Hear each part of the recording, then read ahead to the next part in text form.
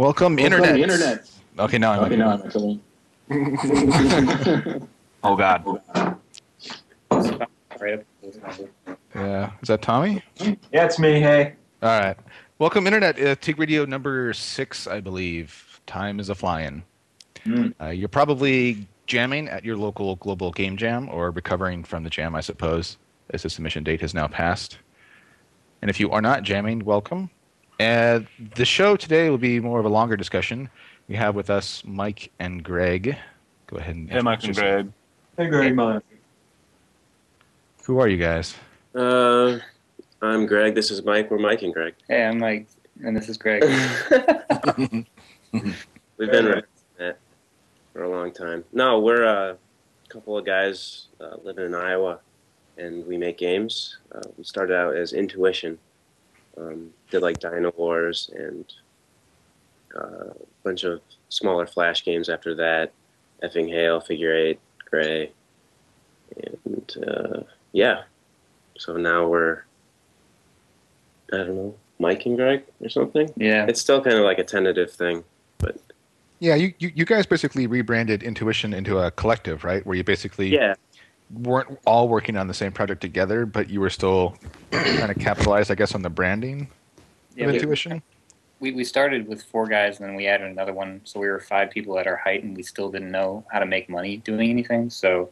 Like 5 guys just was really super heavyweight for us and Flash games in general as far as how we knew to make money doing it. So we kind of decided to split up a little bit but keep the branding so that we could collaborate if we wanted to and kind of build a brand together but not have to feed everybody else all the time. So when you guys pitch your game to like like Flash Game License or some other portal directly, do you actually present it as like an Intuition collective game? Like, how does it actually rubber meet the road? Yeah, I mean, anyone who's in the collective just puts it on puts the Intuition logo on there, and we use all our powers, as meager as they might be, to try and get everyone as much money as possible. So, like, it's pretty open. It's pretty, I don't know, bohemian in a way. So, the more the merrier, I suppose. So, like, I'm curious about. I'm sorry. Go ahead. Well, I was just gonna say we have kind of like I've collaborated with like Jacob Gran and Andy Moore and Tyler, most recently Tyler Quayle. So like we kind of bring them in, and we put the Intuition thing on there if it helps us. If it doesn't, like in the case of, say, for Tyler, we didn't really need to do any like promotion for our latest game, Tetraform. But yeah, so we bring in people all the time. Well, and that's actually what I wanted to ask was, with the games that have been branded Intuition thus far, what has the makeup of the teams been? Like, who has done what? Okay. So Dino Wars was Mike, myself, Joe Bergeron, Josh Larson, Ted Martins. Okay. So that was all 5 of us. And I did Effing Hail with Jacob. It seems like a long list. And I don't know, Great Red Herring Chase with him too. And then Mike and I did Wild and Free, Gray, Figure 8. We were doing Life Raft, but we quit that. And Eon, which isn't out yet. It'll be out pretty soon.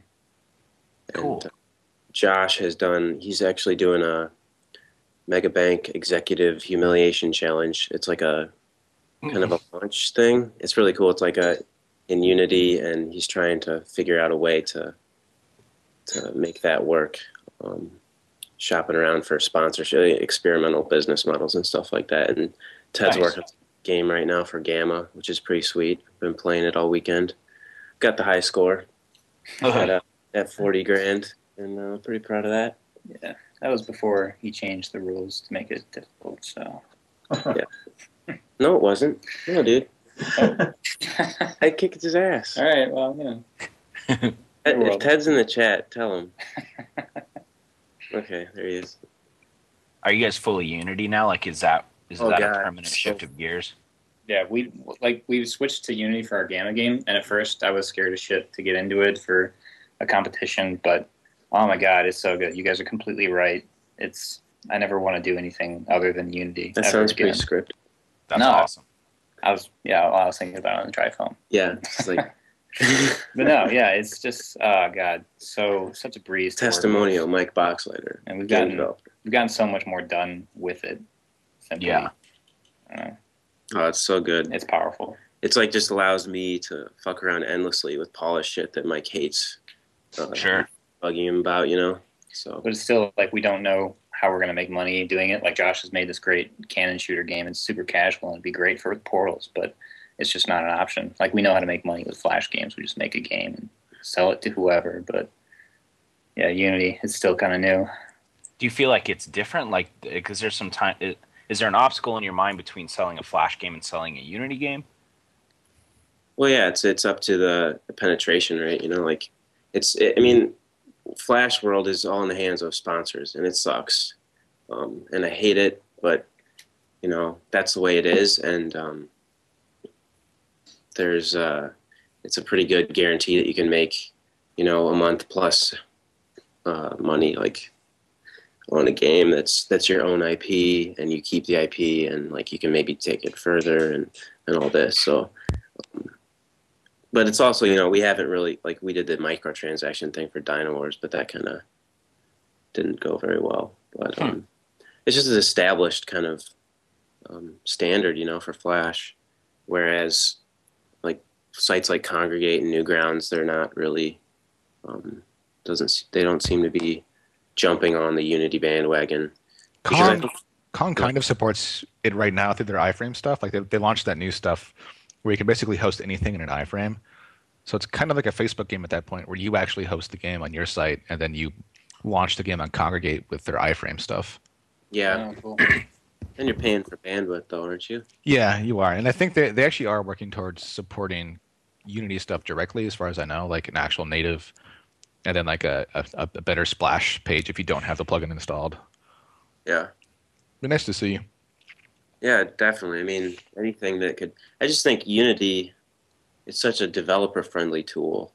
The other side just needs to kind of.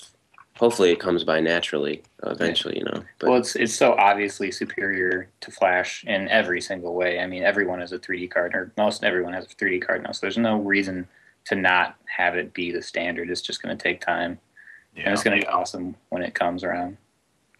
Well, it's awesome you guys like it. That's cool as hell.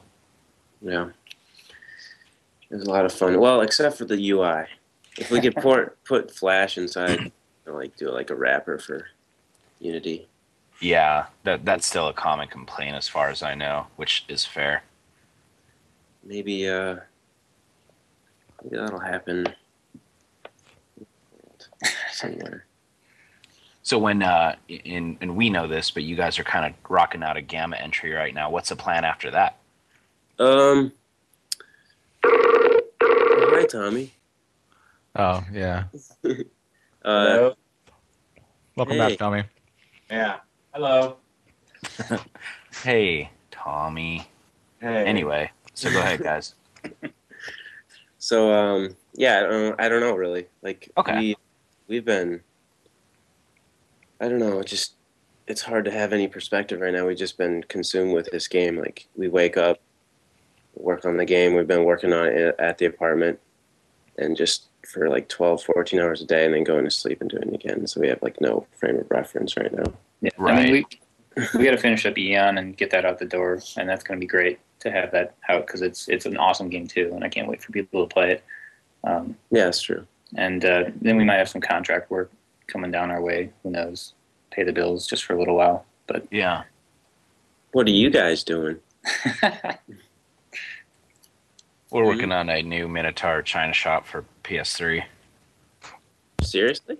No, just sorry. I just spitting stuff out that I thought would be amusing. No, we're rocking the Raptor Safari HD now. Yeah, I know. How's it going? Pretty awesome.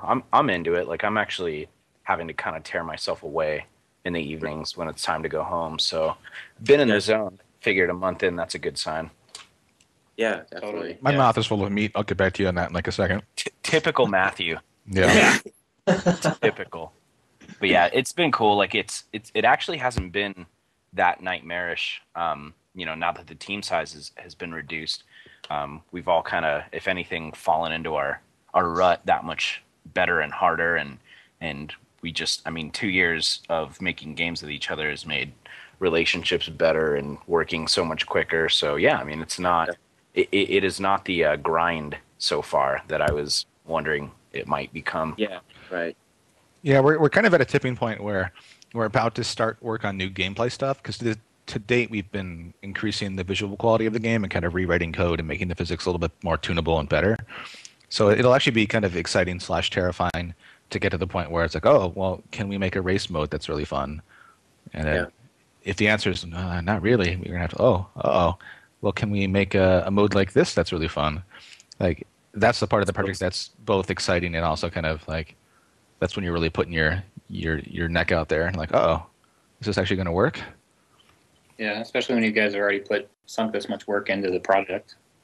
Yeah, and like the first game was pretty well encapsulated, where like the whole experience of playing the game was kind of self-evident. Like, oh yeah, you kind of fuck around in this sandbox-like world, and now we have to figure out when you like pay for the game on Steam or XBLA or PSN or what wherever it ends up, like how will your 10th hour of playing be different and more developed and more invested in than like your first hour of playing? Right. Yeah. Like what will you learn? Sure. Yeah, like the more obvious structures I think are like an upgrade path of some kind or a level progression, difficulty progression of some kind, where you feel like you're using all these skills that you've learned in the game, but it's what does it actually mean for the design? Like where does that actually kind of come down on when you open up like a code editor? How do you make that all happen? Right. So so is there a handbrake in the game? There is now, yeah, in the new version. Yes. We basically redid the physics, and then we've been redoing it with an Xbox controller or any controller, not specifically Xbox, but like like a dual analog, dual sort of trigger controller in mind. Cool. Does it feel good? Yeah, it's feeling better. I've been spending probably too much time on the tuning lately, but we made some tools, or I made some tools that make tuning easier. So we have like a custom Unity GUI thing where we can just sort of drag numbers back and forth and then make different tuning sets. So like I'll have a set of numbers that are just arbitrary numbers, like the down force on the car and like the side force at which it starts to slip, and we can make a second set of numbers that are based on any other set of numbers. So I can have like a in the air tuning set for the car, and then I could change just a few numbers, like when you're in the air, the center of mass goes up and your downforce goes down, and like your angular drag turns off and stuff. So we're probably going to release these on the tech blog soon because it's actually a really easy way to tune a whole crap ton of numbers together. Yeah. But tuning's kind of a dangerous trap where you can tune for like 2 hours and not even be sure if it feels any better or worse than it did 2 hours ago. Yeah. Fucking cactus. Yeah. Oh God, hold on, I'm gonna mute and cough for a bit. So, Stuff. what's going on in communism land? What's that? What's up? Oh, What are you doing? I'm working. I literally just woke up like Really? maybe 30 minutes ago. Yeah. Isn't it East Coast time out there? Isn't it like 9 o'clock? Yeah, it's 9 o'clock. I haven't slept really since yesterday. I don't know. It's like- pretty healthy being a game developer, isn't it? Yeah. I'm like jittery right now and smell terrible. It's good. Oh yeah. Hey, is it bad that I don't remember the last time I've showered? No, that's And light. also, as a follow-up, is it bad that I don't smell? When's the last time you actually left your apartment? That's I went to that's the store. Well, we have like a foot of snow, and I went to the store like yesterday or the day before. And how did it smell when you walked back into your house? Well, it smells like because I made like hot nuggets. You know about hot nuggets, right? No. Okay, so hot nuggets are like little chicken nuggets, and you bread them and you fry them and you put hot sauce on them. Hot nuggets. Wow. Yeah, but I forgot to take the grease out, so my house kind of smells like kind of disgusting. burnt peanut oil. Yeah, it's not too bad though. You need to clear that out and then stay in the house for a bit and then leave and go back in to really ascertain if you stink like a Right. dead person. No. See, I like, I put my nose in my shirt like this. Yeah, but I you're immune smell- to it. Like when you're in an Maybe I am. IGF grind, you're I totally. asked my dad if I smelled. He said no. Well, maybe he smells just as bad at the same time. No, Dad showers like every day. Actually, Tommy, how much longer do you have to work on Super Meat Boy? A while ish. Well, I mean, It's just sort of like, is the order of magnitude weeks, months, half of a year? It's months because of something coming up. Yeah. Yeah, okay. As an honest question, how well do you think you can ascertain your own sense of burnout? I know a lot of hardcore programmers love to say like, "Oh, I never burn out," but do you have any sense of self-monitoring? Like, do you have any idea when and if you'll fall down that path where like, "Oh my God, I'm starting to burn out. I need to take a break"? I don't know. See, I've been kind of working the same way for the last like 5 years, and I don't know. I think it's just kind of I've just kind of melted into it. Like I don't have problems with my wrists or anything, and I type more than anybody I know. I don't have like carpal tunnel things. I don't really get sick. I just have the one sick. So I don't know. I think maybe I'm kind of sort of built for it in a way. Also, to match that, I haven't touched a woman in 5 years. So that's how it kind of goes. But yeah, as far as like every once in a while, I'll take a day and just not do anything, like barely watch TV, just kind of like sit and do nothing and just chat with people. But every once in a while I'll do that. But other than that, I just kind of work. It's kind of the reason I just woke up is because I just kind of work at my own pace. And when we have deadlines, I'm used to having like crazy deadlines. So I just work through them, and then like the next day I'll sleep for a couple days. So that's about it. Do you feel like there's actually a net positive there versus if you had not crunched and then slept for 3 days, where maybe just worked at like a sort of average pace for 5 days? Do you think that's better? Well, it's not that I'm like forcing myself to work the long hours. I just work those long hours because I can't. If I'm in the middle of something, I can't fall asleep. So it's not like I'm sitting there like ridiculously tired. Like when I think it was like the day before this IGF, it was before the final judging deadline. I was up for like I don't know how long, but like right up until the end of it, I had already been up for well over 24 hours. And then after it was all done, everything was still buzzing so much, I didn't go to bed until like 11 the next day or something. So I just can't calm down once I've started like working on something pretty heavy. That's a switch. It's like killing a man. Wait.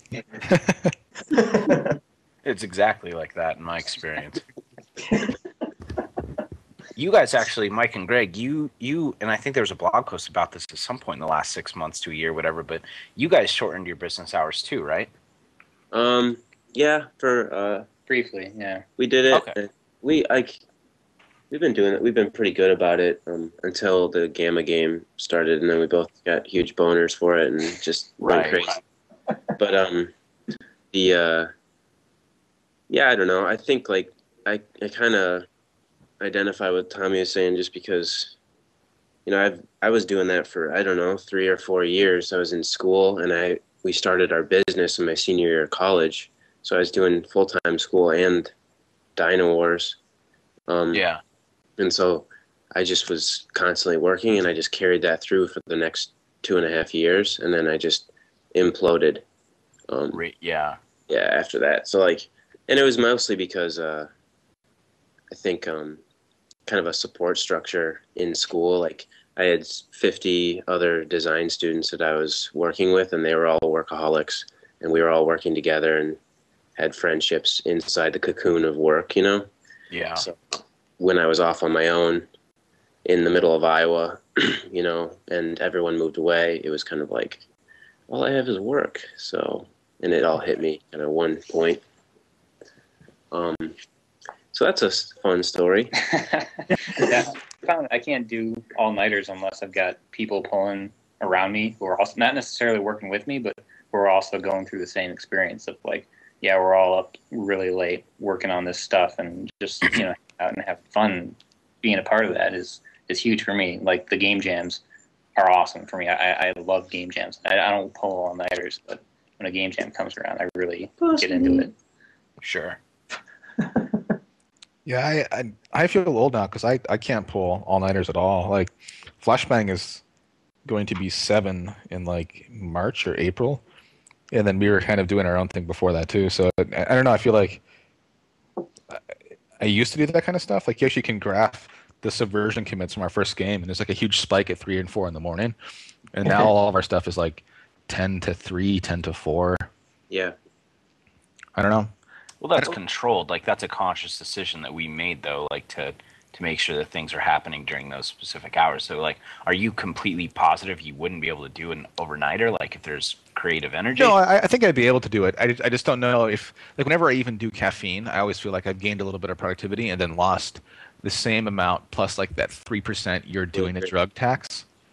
So I always feel like you kind of exchange concentration and productivity for, I guess, less time. Like you do a drug, which, like caffeine or whatever, which gives you more concentration, more productivity, and then you get more done in the same amount of time. But I feel like that exchange always has like that, like a PayPal-esque 3% on the top fee. So if you make those kinds of exchanges all the time, like I'm always doing caffeine, I'm always catching up on sleep, I think that 3%, 5% overhead just eats away at you. I think you actually get more done if you treat it more as a marathon. Like, this is going to be a year-long thing versus like I think part of it was the Blurst 8-week schedule. Like I realized going into Blurst, like if we treated every 8-week project as a single solitary 8-week project versus the 8-week project's done, and then like 8-week plus 1 day, you're like, well, time to start up the second 8-week project. Right. I think that is much different from like, I'm going to make a game in 8 weeks and then sleep for a week. Mm-hmm. Yeah, I don't know. I think I would if I didn't have, like, the company kind of forced us to have some sort of unified work hours. I think if I were back going to like a solo freelance or like an online collaborative kind of guy, I would probably start sleeping, like, staying up until 3, 4, or 5 in the morning. Because even now it'll be midnight, and I've noticed in like the last 2 or 3 weeks, especially when GDC is coming up and we're kind of engaging more publishing type folk on Raptor Safari, like every single idle thought of mine is basically Raptor Safari. Like, what do I have the intern do on Monday? How are we going to start this racing stuff? Oh, what about this? What about if you had a chunk of meat on the end of your chain? All the raptors would run towards you and not away from you. And like all these ideas, and it's just fun. Yeah, we actually need to make that happen. But it's just, I can barely carve out enough mental energy for like, oh, I have a girlfriend. Oh, I told her I would try to do this. Oh God, like it's conscious effort to push away anything, and not even that. It's conscious effort to be like, oh, yeah, I was going to rejuvenate Funmotion sometime like 6 months ago. Oh shit. Or I wanted to do music production. Or I haven't unicycled in fucking 2 months. Yeah. Unless I make it a habit, like I made it a habit to go to CrossFit, go to the gym. Unless I've actually made it into a habit, it's so hard for me to sort of break that, divert mental attention from this thing is consuming me. So yeah, I'm pretty sure if I didn't have like the 10 a.m. start time for Flashbang, I really would be like, I can't sleep because I'm thinking about Raptor Safari. Well, fuck it. I'm just going to get up and go work on it. Yeah. Yeah. Yeah. Tommy has a week. Yeah. Yeah. I don't know. But the sensible part of me thinks that, it is better to, even if I'm not, even if I am thinking about it at home, it's not like I'm cranking away on code. Like to date, I haven't checked in any code that I've done at home. Like all I've ever checked in from home was like a tuning where I'd be playing the game to get ideas, and then I'm like, I'm going to fix the way that the 2-wheel is working. Right. I have yet to date, since I've been in my new place, so it's been like a year, I have yet to ever work on code from home, which is both good and bad. I think it's good because I actually can go home and be somewhat away, but even then, like I spent today clearing out my email inbox. Sure. About 0. It's 2 right now. Uh-oh. And get back on it. One of them is, hey, you want to write this book on Unity? And I'm like, yeah, kind of. But if you look at your time in that 0-sum way, like if I'm going to find time to work on Unity, like a Unity book, or to like work on Funmotion, like what am I going to reduce? Assuming I just can't like scrunch my eyebrows and be more productive and get more done in like a single solitary day? Like, what am I going to kick out from my day? Like, I guess I could not like browse the web as much, but that doesn't eat up a lot of my time. I guess I could not have a girlfriend or not go to the gym. And like, there you go. I kind of want those things. Like, I think those things are helping me more in the long term than they're going to hurt me or in the short term. Yeah, no, that's true. So I don't know. It's just like You're definitely doing the right thing. I mean, I am envious of that kind of like lifestyle of having balance. But I also do love like getting the bug of game development and just like it's just so exciting when No, I definitely agree with that.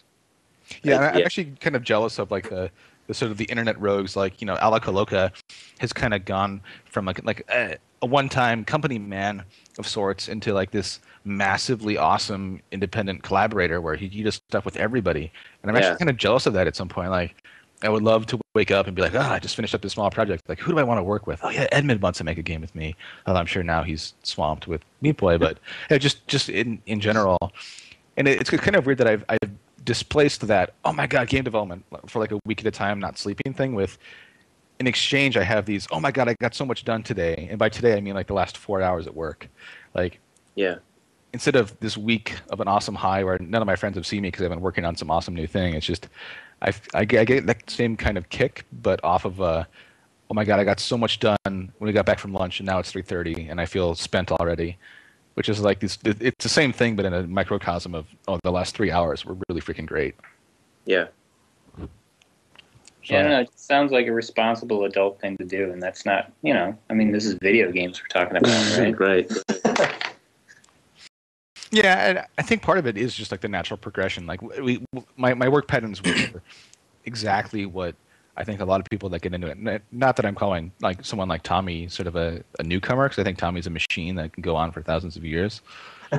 But I think we have been there, and at some point we're like, well, we've seen the pros and cons of both, and we're kind of moving more towards a more structured. And part of it is just our size. I mean, we're 3 people now, but we do have an office, and we do try to like synchronize just so we do have times at which like I can't call it Ben at 11 o'clock and be like, hey Ben, like at night, and be like, I really need the new model for the Raptor with a flag on it so I can do like the racing thing. Like it's not acceptable in our social arrangement, I guess, to do that. Sorry, Mike. Interesting. That's neat. That's real neat. I mean, there are very few times I will actually, I think once in the last 6 months, I texted Ben because our graphic designer, Michael Heald, is based in the UK. And I texted Ben like, oh, hey, can you get me something? Because he wants to work on this tomorrow for his day. And his tomorrow is like our midnight. And I was fucking furious. Yeah, but like that's the only time I can even think of work. Actually, I mean, we inevitably talk about work. Like if we go out to eat on the weekend, like the company pays for an Indian dinner like every week or every other week. And we inevitably will shoot the shit about, oh, hey, what are we doing for the Unity GDC something or other? But it's never like a pull out your pen and paper. It's time to brainstorm how we're going to handle like waypoint setup or whatever the hell. Yeah, right. I think it's pretty well contained. It's obviously not as well contained as I think my girlfriend or maybe other people in our individual lives would like, but whatever. Yeah. I don't know what it is. It's like game development for some reason. We beat ourselves up, Well, I think it's just artists in general. You're super passionate about what you're doing, and you're creating something that you really want to see happen, and you're just going to think about it and talk about it a lot. It's just natural. Yeah, I think it's more the act of creation. For me, what it is I'm actually not as interested in game development as I think some of my peers. Like to compare myself to like Steve Swink. Steve lives and breathes games and new game ideas. I think games are interesting, but they're not my life in the way that some other people in the indie world I know. Wait, the grammar broke down there. But my point is, I'm compelled to create though. Like I care so much more about creation than I do about what exactly it is that I'm creating. And I think it's just people that are compelled to create, whether it is art or music or poetry or whatever, are kind of the same. I don't know. No, it's definitely true. Yeah, I actually had an epiphany about that while we were working on our Gamma game, where I was like, I realized that our Gamma game isn't exactly the type of game that I want to play necessarily all the time. Like, it's a cool game, but it's not like the games that I grew up with, like Deus Ex or whatever. Like, I want to make all these different games. But when it comes to, like, what I want to create, it's exactly what I want to be creating. Like, it's some kind of weird secondary thing. Like it's not. I don't dream about playing it, but I dream about creating it exactly the way I want to create it. Huh. It's like a secondary drive. Yeah, a lot of us have talked about how it's more fun to make a game than it is to play a game.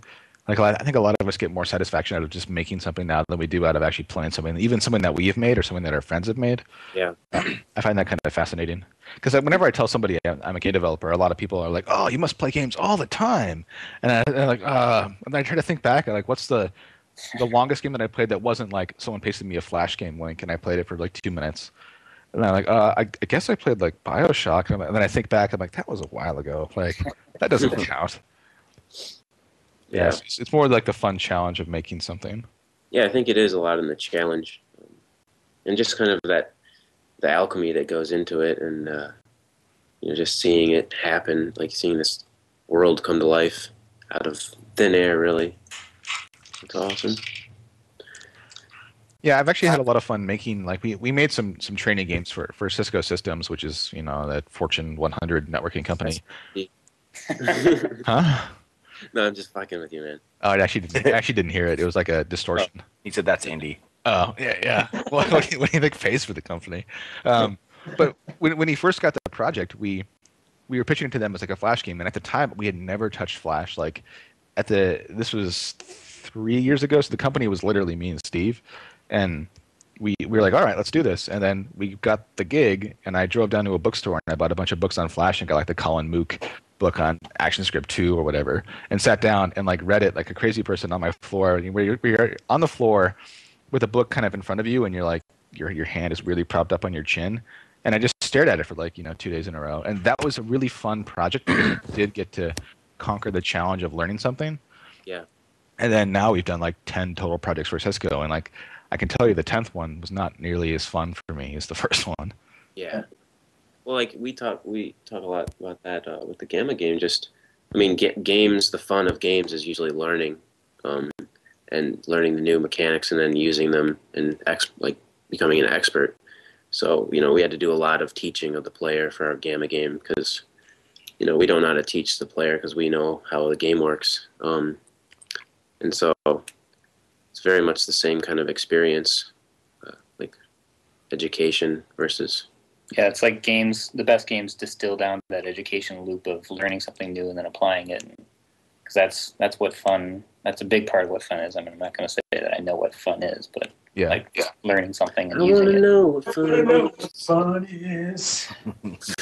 I totally agree with you on that. Whenever I enjoy a game, especially like a physics-ish game, I really enjoy the fact that I'm doing all these sort of complex maneuvers. And even when I'm thinking about how the Raptor Safari experience is going to be like 10 hours in, I kind of imagine this player who is doing like a really complicated thing where they do like a jump and then deploy their chain and then swing over and connect the Raptor and then open up one of their doors on the fly to like hit the other Raptor as they drive by. Like, all these complicated maneuvers that we're going to have to teach one at a time. But the ultimate experience is going to be this sort of self-expression. Kind of like if you watch a Tony Hawk player who knows the fuck out of Tony Hawk, they play it and they're just kind of like, oh, I'm just going to jump on this wall and wall ride it and jump off and do a couple kick flips and then land and do this and grind. But the actual learning of that experience was very, very painful and very, very drawn out. Yeah. So you're curious about that. Go ahead, Tommy. It's all you. I was just confirming door checking in Velociraptor. Yeah, I mean, if you're going to have those LB and RB buttons that just kind of sit there above the triggers, you might as well not specifically doors, but they could default to your doors, and then maybe you could bolt on a weapon to your left or right side, and those would fire your left or right weapons. I like that. Yeah. I mean, we have all these ideas, and like the problem right now is that they're basically ideas, and not even ideas we talked about as a company. They're just things that we're trying to push forward slowly. Like right now, it's like we're going to focus on racing for the next 2 weeks. Like, is it fun for us to say as developers, what you have to do, the player, is like drive to this waypoint and then that waypoint, or maybe the waypoints are Raptors that have huge flags in them that you have to kill or whatever. But it's like, is that going to be fun as the player, or is it going to be there's a waypoint up here right across this land bridge and you fall off the land bridge and you have to like, oh fuck, do I have to drive back up? Can I respawn? Like, we're going to get to these ideas farther down the road by doing the barest minimum. Like, we need to have this in the game somehow. Because I don't know about you guys, but I have a really hard time imagining successfully what an idea will actually be like as a player. Like, the idea is, oh, you're like a ragdoll and you're thrashing things in the China shop, and it's really hard to imagine, is that going to be boring or is that going to be surprisingly compelling? And then you actually have to get like it playable in some rough form. I know exactly how it's going to work, so it usually works fine. I'm not even where I think about what a player would do until somebody's actually playing the game, and then we find out, oh shit, we should have had a continue screen in there because this is retarded. Yeah. Yeah, definitely. It's all about just that, like, and that's why Unity and like those quick prototyping tools are so essential. Just because you can just try shit out. And, yeah, I've always been surprised at how, like, when we did Crane Wars, we had this prototype where you could, stack things and move them around, but we had no timer, no score, no penalties. And I always try to imagine as if the game were keeping track of what I were doing. So I'm trying to keep track of myself, kind of honor system.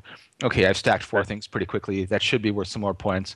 But I found that until that actual, like, rigid game structure is in place where the game is telling you, okay, that was worth more points. Okay, that you totally fucked up there. It's really hard for me to tell how that pressure will actually convey into fun. Like, it's so hard to predict it.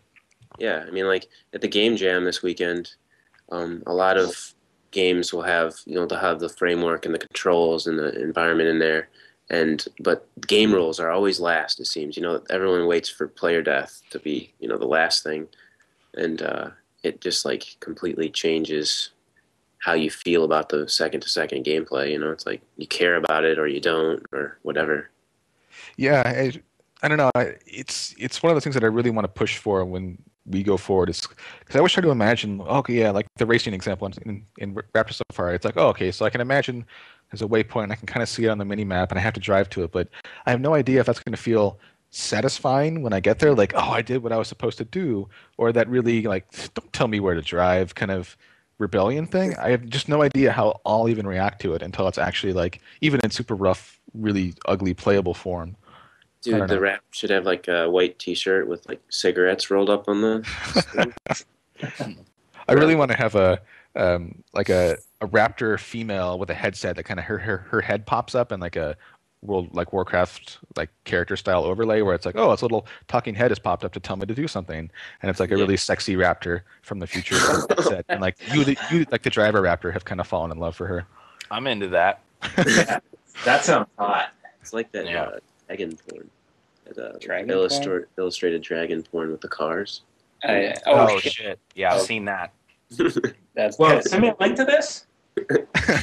We actually had something funny happen, like in the last couple of weeks of the original Raptor Safari. We found an incoming link was coming from a furry forum, except there was a specific thread within this forum that was for scalies, like people who like lizards and dinosaurs and shit like that. Well, someone was making a big deal about Raptor Safari because they're like, oh, the dinosaurs are so pretty, they're so colorful, and they've got. So I think Adam, he was still with us at the time. Yeah, I actually told him to do it. Yeah, he put the raptor model in like this seductive laying down come do me pose and we posted it in the thread, and they loved it. Well, like, the funny thing is none of them figured out. I think someone said like, hey, where'd you find that? But no one figured out that the only people that could produce that would be the developers, and they must be aware of it. They're just like, oh, that's a pretty good find. Yeah. Nice, you hacked them or something. Yeah, I guess people probably aren't in a questions asked kind of mood in those forums. It's just like you don't ask where anything comes from. Yeah. It's slash fiction to be about your game, though. That's trouble moving in that direction. Yeah, I mean, if you have any kind of characters, people will do it anyway. Have any of you Intuition guys, or even Tommy, seen Visioneers? It's a weird indie movie with Zach Galifianakis. I always add syllables to his name. Yeah. Anyway, I was thinking about. Yeah, you should watch. But I was actually thinking about kind of a weird. It has this really, really weird corporate overlord vibe, and I was kind of wanting to push for something weird like that for Safari when it comes to taking directions from your corporate masters. Like, why are you doing the things that you're doing? Yeah. It was really, really creepy and awkward. You guys got to see this flick. Like, it's just so. It's eerie. Galifianakis. Yeah, I never know how to say his name. I think it's just Galifianakis. Yeah, I think it's simpler than I make it out to be. Between two friends. Yeah. What does he call him? What does he call the guy? It's like put the fern back. Yeah, put the fern back. That's right. You guys watch Tim and Eric? All right, sorry. Yeah. Anyway, so I'll paste something there. Anyway, yeah, I was trying to push for it because I don't think many games have achieved really weird vibes. in the way that movies like this achieve really weird vibes. Agreed. I think games can achieve a lot of confusion or a lot of like, oh, that's really pretty looking. But I don't Yeah. think many games are like, this makes me feel really weird about myself and my purpose in life. Mm-hmm. That's what you're going for? I mean, when we think about how you're going to take mission structures from, because like the general gist of the game that we haven't communicated this much to the players, but to my surprise, people it seems like people are desperate for backstory because every site that's talked in depth about Raptor Safari or China Shop has picked up on our stupid backstories, which is that you work for some sort of future corporation who is killing prehistoric raptors and then teleporting them to the future to make taco meat. And like it's a stupid contrived story, but it shows up in a lot of places surprisingly that people kind of figure it out. Or like in China Shop, we had you were a minotaur fresh from the labyrinth, and thanks to groups sympathetic to your cause of having this sort of minotaur rage, you had been freed early, and then you were trying to get your China Shop off the ground, but you had this crippling condition of minotaur rage. And we barely communicated to the player, but like every review that's talked in depth about what the game actually means has mentioned it. So I think people are actually kind of looking for more of a backstory, so we should probably try to give them one. Not like a huge backstory, but like a more thought out context, even if we don't have a lot of surface area contact with the player. I think a lot of games have backstory, and then they just try to increase the surface area where that backstory touches the player by like a 5-minute, like a hugely long cinematic intro. I think it's enough to have your backstory gelled on your side of the fence, like as a developer, and then keep your surface area still quite minimal, where you only rarely reference it. But I think as long as you reference it consistently, and people will actually figure it out. Yeah, I'm worried that if we add too much, then the absence of mystery will make it less compelling, because like there's just so many weird conclusions you could draw from the ambiguity in the first one. Yeah, I agree. I don't want it to be overly thematic, I guess. I just want it to be at least consistent from our end, where we could answer as developers if the corporation is evil, or if they're hiding the truth from the public, or if the public loves them or not. Even if we don't ever tell the player that, I think it actually kind of leaks through. Mm-hmm. But it sounds like you're trying to kind of put the story in a framework where you can use it as motive for the player, like direct motive. Yeah, I actually think Visioneers does a pretty good job, because you wonder like how the fuck these people even live, and I kind of want the player to wonder why it is they're doing what they're doing, even if we never tell them. Mm-hmm. Anyway, I actually probably just paste it in the Skype, the opening scene, although you guys might not be able to watch it there on the Skypes. But anyway. Hey, Mike or Greg, I'm curious about your guys' living conditions, actually. I was wondering if you guys live with people or not, and how that affects your creativity and motivation. It's horrible. Yeah, it's got really bad. There are mice on the floor or so. Everywhere. Trash. So you guys live alone, and it's dirty, is what I'm understanding. No, so I was living with a friend of mine, and then I moved out like a month ago, and on short notice, the only place I could really move in was with Mike, so I live with Mike now. Oh, okay. Kind of sucks. So, I mean, it's not ideal, but it's cheap as fuck, and I don't know, we're working it out, It's like we already see each other enough during the day, so we don't want to see each other at night and all that, have our own lives. But yeah, I think that's mostly why I was curious. Like I noticed there was a difference in the way I think that we all kind of saw each other flashbang. Like once we were forced to get out of the studio at a certain time and like go do our own thing, and also just like for me and even for Matthew and Tommy, I think too, like going and living in the way we should be, either with people or without, like has this huge effect on creativity, and it's just really strange. Yeah, definitely. I mean, we're actually we're doing a lot of like branching out, and I think it's almost been for the better, because I don't know, it's in the middle of like February's hitting, and it's Iowa, and it sucks, and we hibernate, so it's like it's kind of forcing us to find people to co-work with in Ames, and like we have VRAC here, which is the Virtual Reality Application Center, it's kind of has a bunch of nerds that do game like stuff. Oh, okay. And so we go there sometimes, and so it's been like living together. We're trying to kind of branch out more and work together a little less, I suppose. Yeah. If we're working on the same thing, and it's been pretty good so far, I think. Yeah. That's kind of how TIGvent started as well. It's just kind of like we need to talk to other people more often and all this Right. stuff.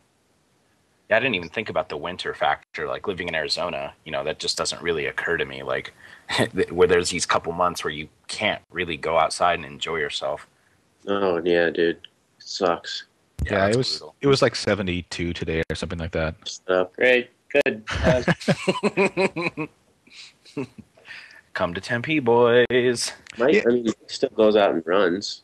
He's kind of crazy. Yeah, Well, Oh shit! I saw that photo you posted. Actually, where your like face is covered in ancient frozen ice. He's trying to get a date, you know.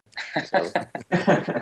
That's a fun, good face forward right there. That's I don't know. awesome. It's not running like that, especially that day specifically. Running is kind of my outlet for if I had a really rough day or a really stressful thing. I just need to get out and go run, and I come back and I just feel awesome from that. So that kind of gets me out of there. And Greg doesn't do it, so it's kind of a Yeah, separating thing. Yeah. I hate running. He just hates moving in general. He just It hurts. I hate running. Running feels like death. I like Yeah. basketball. I like other exercise, but running just sucks. yeah, I don't know. I hated the hell out of it up until just a few months ago. I actually started enjoying it, and now it's awesome. Like I just love doing it. It's weird. It's just a complete reversal. Wow. I wish I loved running. Yeah, I wish I loved running. it's just like you can do it anytime. Like for me to play basketball, I've got especially in the winter, it just You need a basically ball. doesn't happen. Yeah. That's tough to get. We've got a court in our In this parking lot economy. at our office, so I go out there in the summers and spring and everything. But So I actually have a question that's kind of rhetorical, but not question. Like, if you had a game that hit pretty big and you got like $1 million or whatever in your bank account, what kind of living / working / city you lived in arrangement would you push for? Like, would you move to San Francisco and get yes, a pretty sweet plaid? Like, have you thought about it? Because we're actually thinking. Well, I'll let you answer first. yeah, we think about that every day. That's our goal. Move to San Francisco. Cool. Get the fuck out. Nice. Yeah, we just need something new, really. We've been in Iowa our whole lives and just want to try something else, I guess. I mean, like we live in Ames, Iowa. I don't know if you've done your research or whatever, but I mean, we love our friends who live Yeah. here and who are listening. Marisol.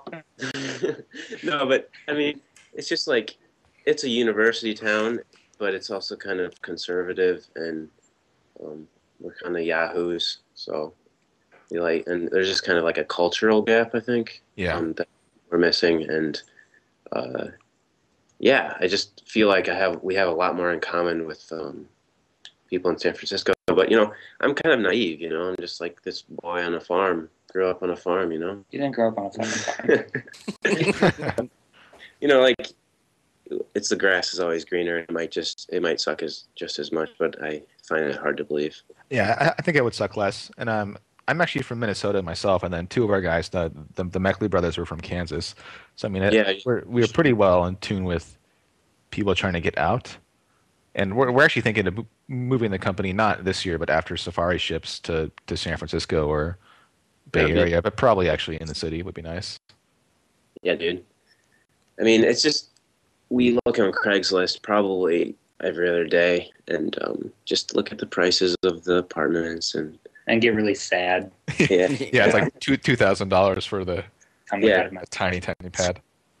I mean, we pay. Well, I pay like $225 for rent. Yeah, our rent's $500 a month for a 2-bedroom. Yeah. Yeah. Sounds about here too. Yeah, Oh, I mean, really?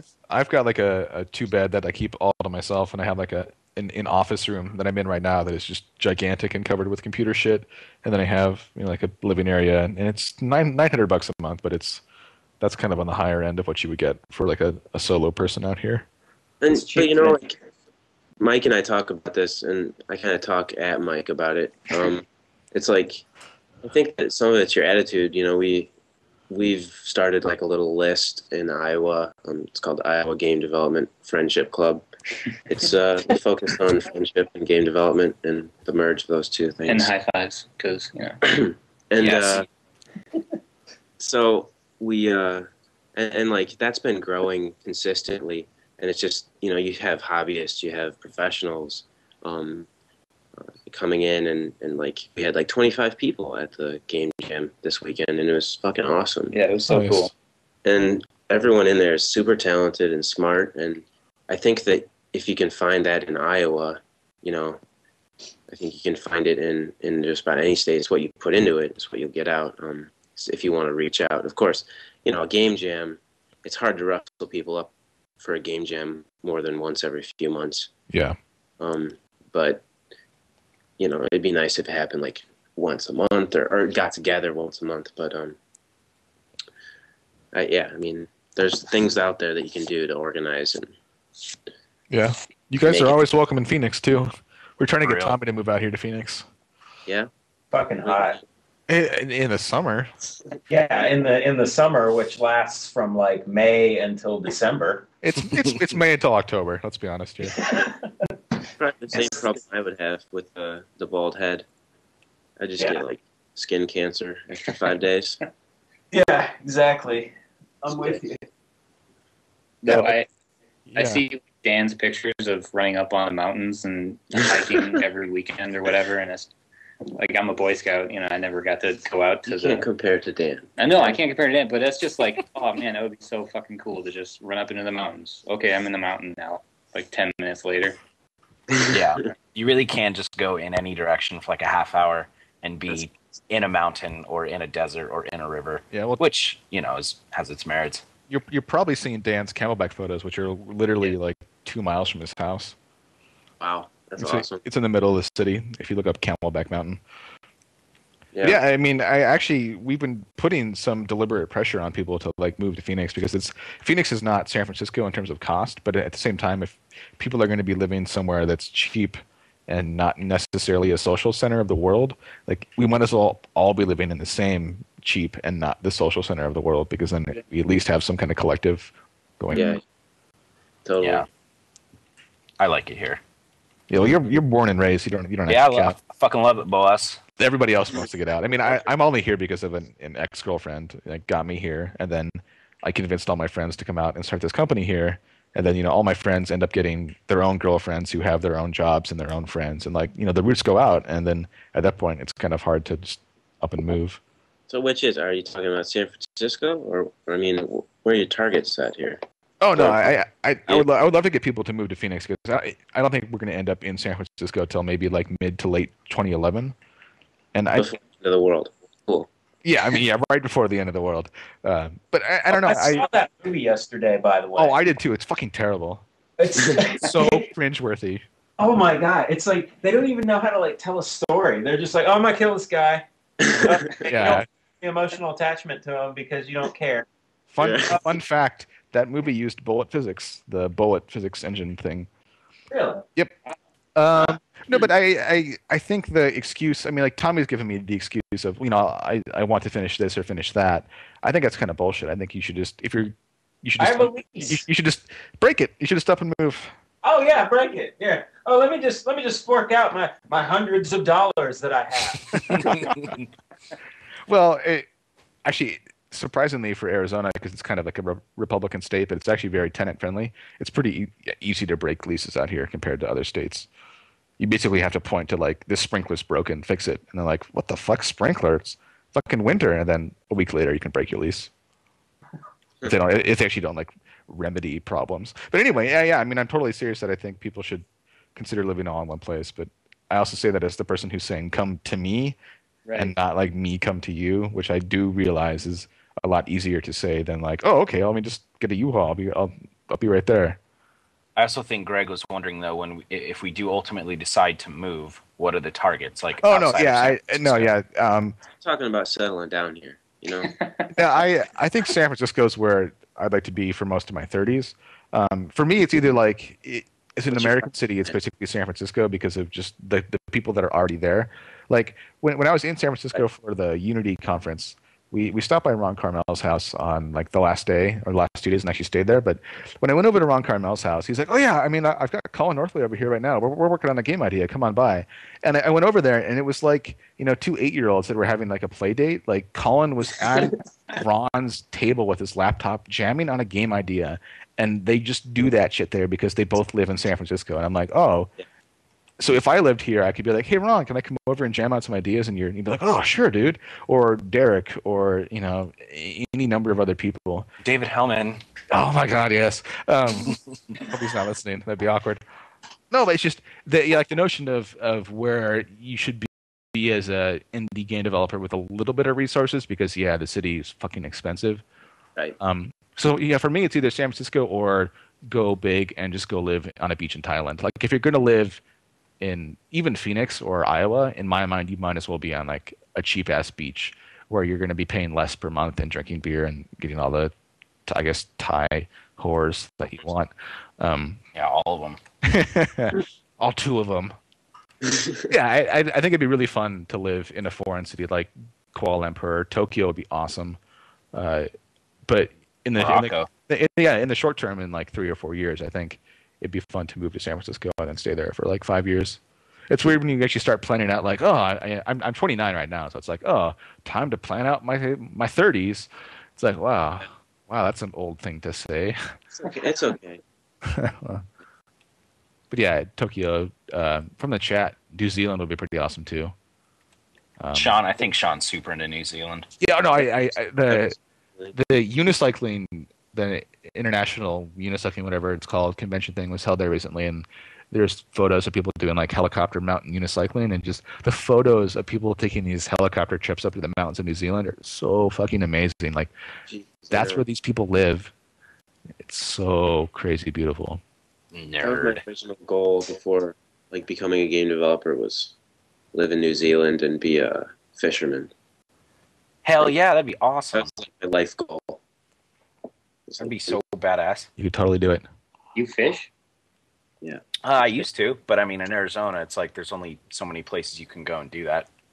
That's what I love about the notion of being like a reasonably intelligent person, is that if any one of us were to sit down and think and make notes for 8 hours a day on how can I go live in New Zealand as a fisherman, it wouldn't be a matter of if, it'd be a matter of like, is it going to be 4 weeks or like, 3 months?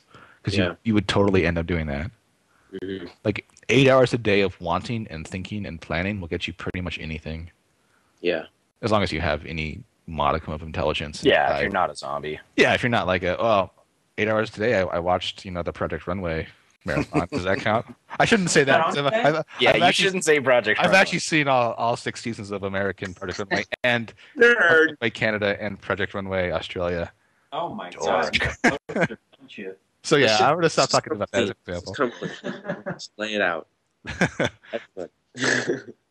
Anyway, we're kind of running low on time, so do you guys have any last minute questions, concerns, or from the chat folk, which I think are... Yeah. We actually seem to have fewer people, but it looks like we have 44 current viewers, which is about what we had last week, I think. Sure. Although I think, for whatever reason, I couldn't get the chat to work for guests, which is why all the guests that are trying to talk have not talked, which is why the chat has been more quiet. Yeah. Oh, got it. I was wondering. Yeah, the channel modes, it looks like... Oh, there it is. Maybe now it's actually not moderated. Well, guests, you should be able to speak, maybe. Yeah, and then the chat had an IRC net split, which is like, God damn it, my childhood. Welcome. Yeah. Well, yeah. One thing I'm curious about for the guests could speak. Yes, is if anybody who's going to do the actual deep dive on all the global game jam entries, because there's going to be a bazillion of them. Jeez, like, someone needs to point me to the 1% that are actually cool. Right. Oh, there's so many, and there's so many just like terrible things. Well, they're special, and each one is special, like a snowflake, an individual. Your healthcare list? Crazy. All of us are, except for Steve. Yeah, Steve. But if you pay for individual healthcare, it's about $100 a month. But Yeah. that's actually our hour, so I'm going to cancel the recording, and then we can just go to drunk Skype. For people that are listening on the archives, we do have a follow-up hour where we basically get more drunk and talk more freely. So if you're listening archived and you're like in Europe or whatever, just stay up late, you pussy. Yeah, welcome.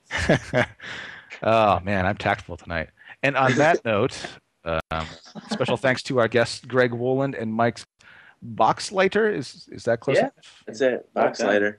Correct. Nice.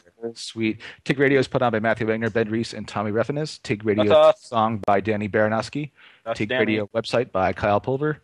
Kyle. Tig Radio is proudly sponsored by absolutely nobody, and see you guys next week.